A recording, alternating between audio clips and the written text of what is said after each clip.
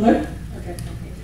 I think that the woman part of the writing is the same in that personality and character and the qualities that make someone a good character or make them a bad character are going to be the same no matter what you're writing, whether it's now or behind or before or the future or whatever. But I think that writing fantasy,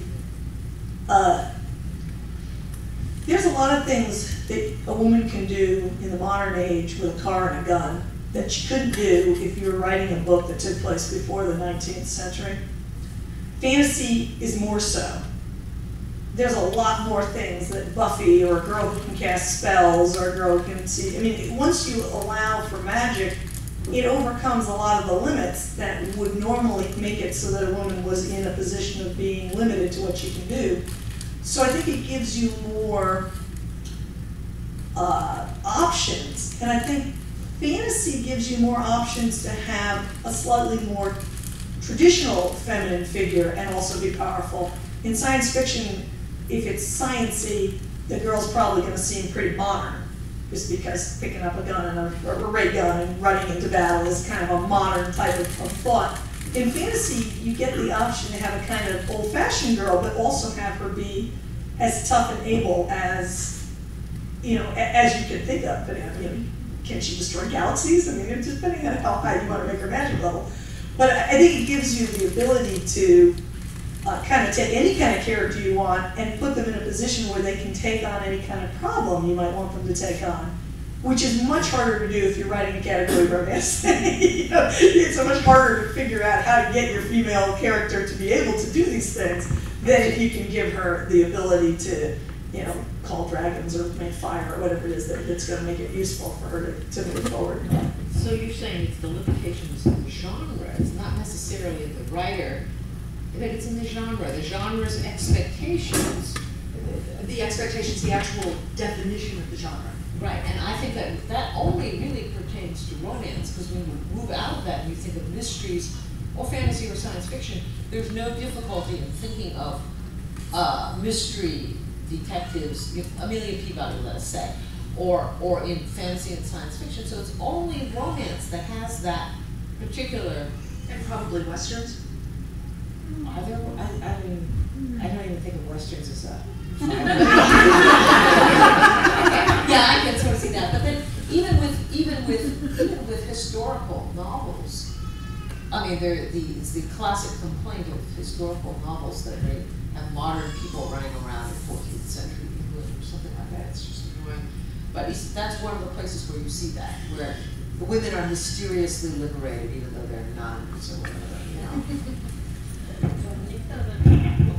think though that among romance readers, and so many of them are women, there's a great awareness among them and a sensitivity to the. I mean, one of the worst criticisms that they can have of a heroine in a romance novel is that she's weak, or that she's TSTL, which stands for too stupid to live. So I think that there's, at least among the readership, or at least the readership that I'm aware of, which is the readership that's online, so maybe it's slightly different than the bulk of romance readers. They seem very sensitive and aware of, you know, of a heroine being strong and well-rounded, because they read so much and they see so many different heroines. And I think that's true, but I think that there are two different genres. There's category romance and there's romance. And a lot of romance actually crosses over with speculative fiction, and all of the things that we expect in fantasy heroines, we would expect in straight romance heroines, which isn't opposed to, straight romance heroines can be gay, but as opposed to category romance heroines. Contemporary romance is what you mean, yeah. Or historical romance, but not category.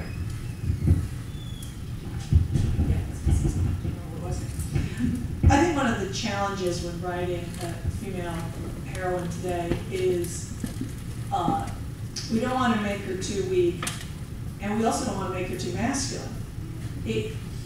I think there's a you know, we're fighting against an old tendency to limit women, but there's also kind of a new tendency to say, well, you have to act like a man or you're not important.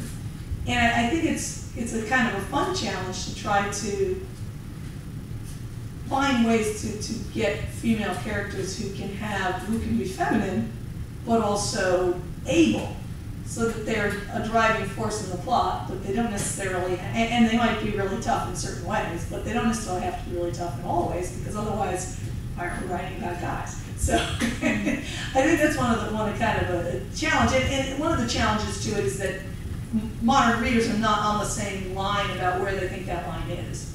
You know, if you talk to a group of readers, some will say this was a great character, and the others say she's too weak, or they'll say she was too strong, or whatever it was. But I still think it's a lot of fun to try to find that, and that's why I was thinking that when you have something like magic to back her up, you have more ability to make your character have both of these qualities available to her. You're saying that it's the power differentials. That's the argument for guns, because if you have a gun, you are as powerful. Everyone with a gun is as powerful. You know, where it's not muscles anymore. Right. Once you get, using a gun as an example, once you have your heroine and she has a gun, her emotional attitude towards what she's doing can be as feminine as you like, and she can still blow the bad guy away. So it gives you the ability to let her have kind of the good qualities of being a woman, and still have the good qualities of being able to act independently.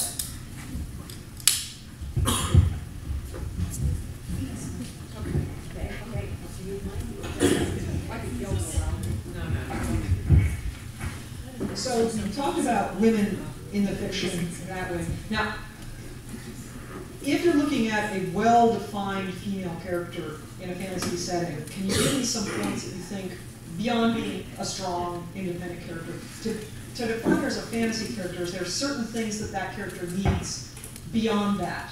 Is it a power, or is it a style, or is it something else that defines it? This is a female character, she's strong. How does that differentiate her, or is it something that's strictly tied to the book, since we're talking about women in the fantastic? Surely that's the same thing. You have to do that